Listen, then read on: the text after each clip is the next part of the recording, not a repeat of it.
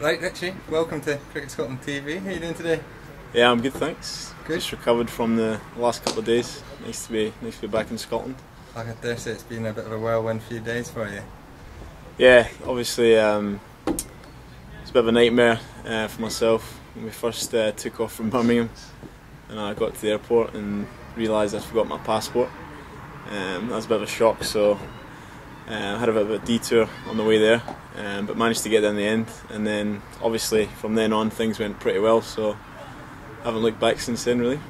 So tell us a little bit about your trip over there. You came back up, picked up your passport, headed back down to get your plane, got off the plane, got to the ground and played that innings. Does that sound about right? Yeah, that's about right. Trip was a bit longer than it should have been, rather than an hour flight from Birmingham. Ended up being quite a few hours travelling, but I say got there eventually, and things went pretty well. So absolutely. So in terms of getting off the plane and getting stripped, was it a case of just running to the ground and getting in the changing room and getting out in the pitch, or did you have a bit of time to? No, I got there enough time. I got there in the morning, had a bit of a light training session with the boys. I went back to the hotel, chilled out for a little bit, and then we came back to the ground, and that was us ready to play the game, so it wasn't too bad. Yeah. Tell us a little bit about that innings. Did you think from the start it might be something special? Not really, to be honest. I don't try and look too far ahead when I bat. I think I just had a game plan to go out there and play my shots, and thankfully it came off. You know, it went pretty well. So, when you got out there,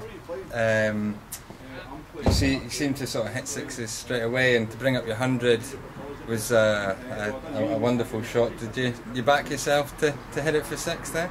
To be honest with you, I didn't even realise how close I was to 100. It all seemed to happen pretty quickly. I actually got a bit of a shock when I heard the cheers once I hit that six. I didn't actually realise what had happened, and then it all obviously sort of sunk in. So I don't actually remember too much about the innings itself. It all just kind of fell into place and went nicely for me. And in terms of the fielding display as well, you must have been pretty proud with that. Yeah, the boys were absolutely excellent. I didn't get on the field myself until about the 6th over, and at that point Evo had actually managed to get an excellent run out, being on the field for myself, so it actually worked out pretty well. But after that the boys were brilliant throughout. Preston took a great catch in the boundary, and Gowdy as well. We took all our chances, which you need to do against these sorts of teams, and the boys with the ball were absolutely fantastic as well. Madge and Josh were excellent. So.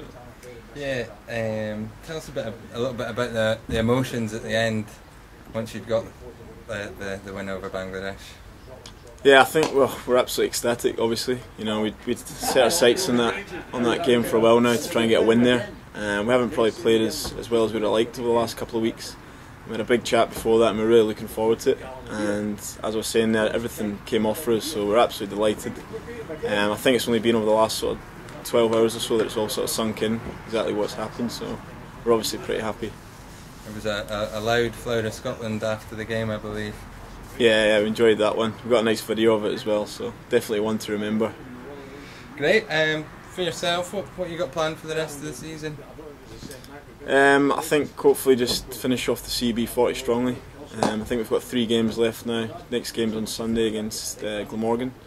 So we'll try and pick up a couple of wins, try and put in a few good performances and finish off the season strongly.